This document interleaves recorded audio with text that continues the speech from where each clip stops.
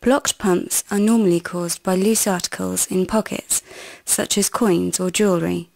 Other items could include hair grips and, on occasion, bra wires, which may be drawn through the machine into the pump. Please ensure you check your pockets before commencing a wash cycle. Your appliance may display one or more of the following faults: wet clothes after the final spin, longer than expected cycle times, excessive water levels at the end of the cycle. These may all indicate you have a blocked pump.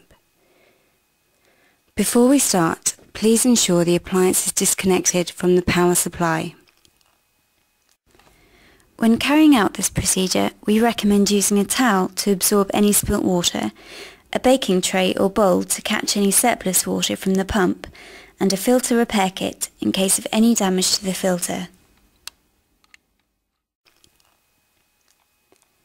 Firstly, to gain access to the pump filter, which is housed behind the plinth at the front of the appliance, remove the plinth.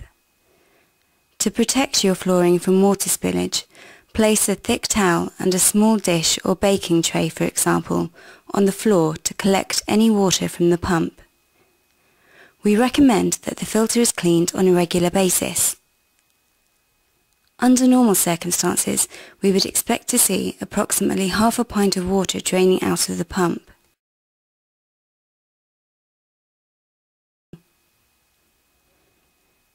To remove the remaining water, slowly turn the filter anti-clockwise until the water flows into your bowl or tray. To reduce the flow of water, simply tighten the filter again.